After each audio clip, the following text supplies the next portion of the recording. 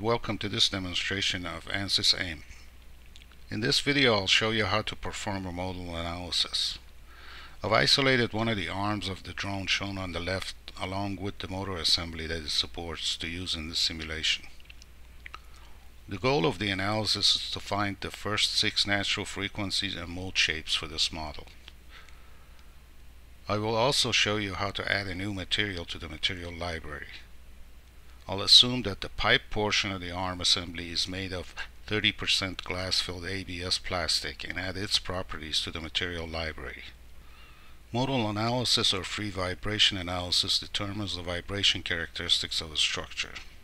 In other words, it determines the frequencies at which the structure vibrates when it's not subjected to an external continuous force and the shape of the structure while it's vibrating. Natural frequencies and their mode shapes can be determined mathematically without applying external excitation. So in our analysis we only need to specify supports. In AIM, the structural template is used to perform modal analysis. After selecting the template, I make sure that the source of the geometry is set correctly and click on the modal radio button below calculation type and create the simulation process. In this simulation I'm going to use the default mesh, so I'll let AIM generate the mesh automatically. However, I have the option to come back, refine the mesh and see if that has any effect on my results. Next, I'll assign some material properties. When the model was imported, AIM assigned structural steel properties to everything. But I want to use ABS properties for the pipe and aluminum alloy for everything else. The ABS material is not in the material library, so I'll have to add it. I can simply do that by starting to type the name of the material, and since it's not in the library, I get the option to create it. The properties that I'll need for this material are density and isotropic elasticity properties, Young's modulus and Poisson's ratio. For density, I'll enter 1200 kilograms per cubic meter, Young's modulus 7.35 gigapascal, and Poisson's ratio 0.33. Now that I have the material properties that I need, I'll go ahead and assign them to my model. First, structural steel was assigned to everything.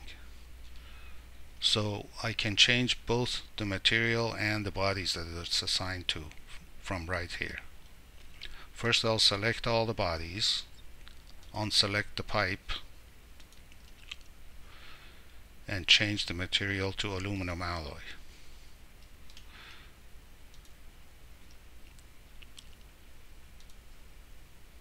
Next, I'll make an assignment for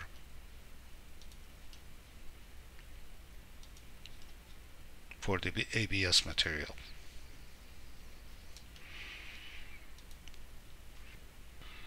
Next, I'll add boundary conditions to support the pipe where it was attached to the main body of the drone.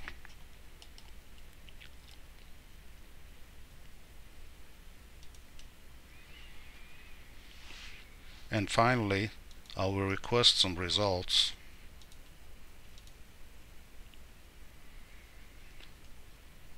and execute my model.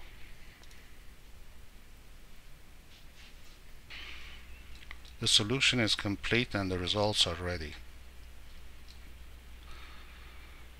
When reviewing results for a modal analysis, it's very important to remember that in a modal analysis displacements are relative and are calculated based on an arbitrary scale factor.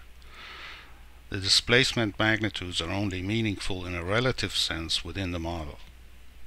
And since stress and strain are derived from displacement, their magnitudes are also relative.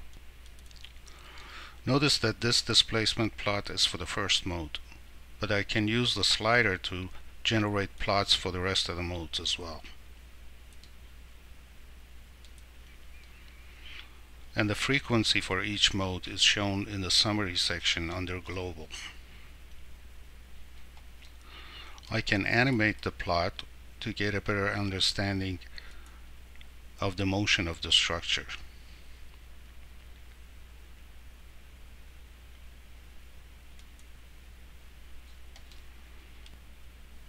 Finally, to see a tabular listing of all 6 frequencies, I can go to the physics task and expand the eigenvalues table under output.